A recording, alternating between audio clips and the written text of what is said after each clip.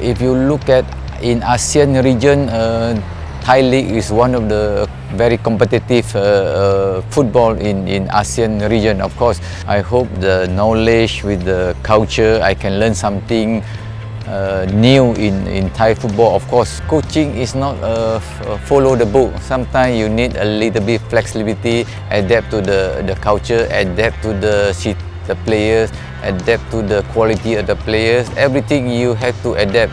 You need flexibility in football.